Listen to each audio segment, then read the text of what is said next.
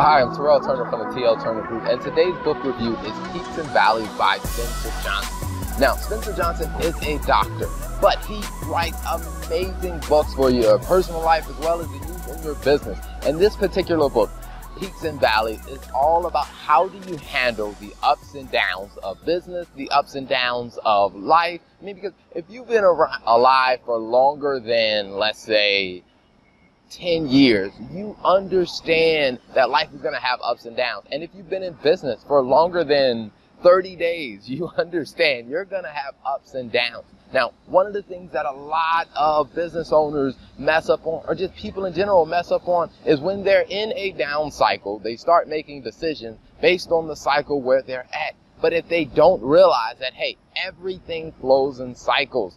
Take the stock market, for example. It flows in cycles. There are up times, there are down times. And if you make too many decisions in the down times, or make your decisions out of a gut reaction in the downtime, you will lose a lot of money. So, this book by Spencer Johnson, Peaks and Valleys, it talks about how to handle just the ordinary life ups and downs, as well as the big life ups and downs, whether it's in your business, whether it's in your financial plan, or whether it's in your life.